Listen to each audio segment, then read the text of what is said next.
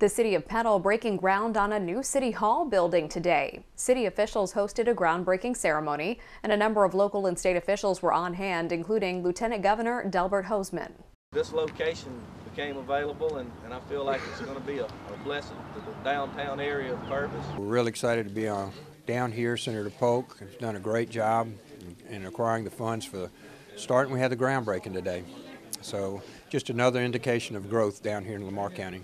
The new city hall will be located just feet away from the current building. The police department will relocate into the old one.